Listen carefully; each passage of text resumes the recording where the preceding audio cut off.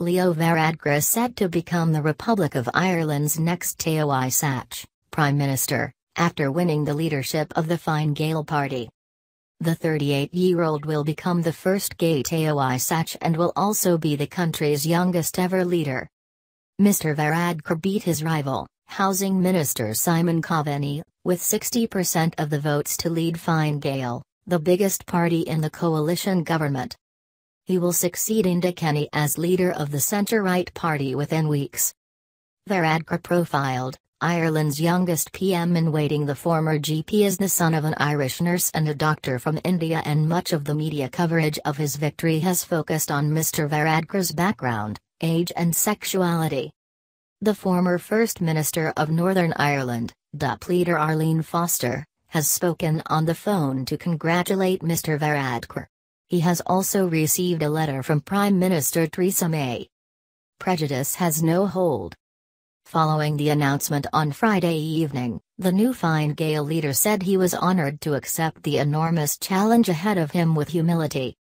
"If my election shows anything, it's that prejudice has no hold in this republic," he said.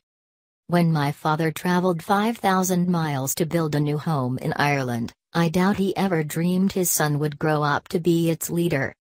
He said Simon Coveney had gained his and the party's admiration for his principled and spirited campaign, and he looked forward to working with him to bring Fine Gael and Ireland forward. "Any child growing up in Ireland now, I hope, looks at me and my unlikely story and my background, and everything about me, and perhaps says to themselves, that there is no office in this state that I can't aspire to, nothing that they can't do if they believe in themselves," he said. "But our job as a party is to make sure that every person in our country actually has those opportunities, because we don't have equality of opportunity in this country. There is great inequality of opportunity in this country, but as a party I want to dedicate ourselves to building a republic of opportunity." Mr Varadkar also paid tribute to Mr Kenny for passing on a party and country in a much better place than he found it. The leadership was decided in an electoral college system that gave 65% of the vote to the Fine Gael parliamentary party, made up of 73 TDs, members of the Irish Assembly, senators and MEPs. The party's 21,000 rank-and-file members had 25% of the vote, and 235 local representatives had 10%. Mr Varadkar, who came out as gay in the run-up to the 2015 same-sex marriage referendum, has been in charge of the welfare system. He has come to personify the liberalisation of a country which was once regarded as one of Europe's most socially conservative nations. Homosexuality was illegal until 1993.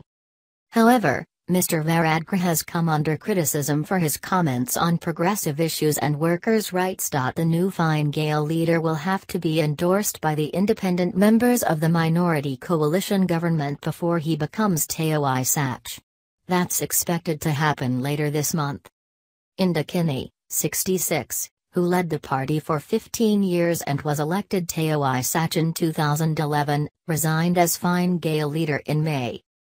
Voting took place this week around the country. Mr Coveney joked that "my children will be pleased that he lost. My message is very clear, it's one of unity," he said, adding that Fine Gael needs to be stronger, not in any way divided. "This is a great party." He said Mr Varadkar had the potential to be a hugely successful leader of this party and said he would do everything he could to make that happen.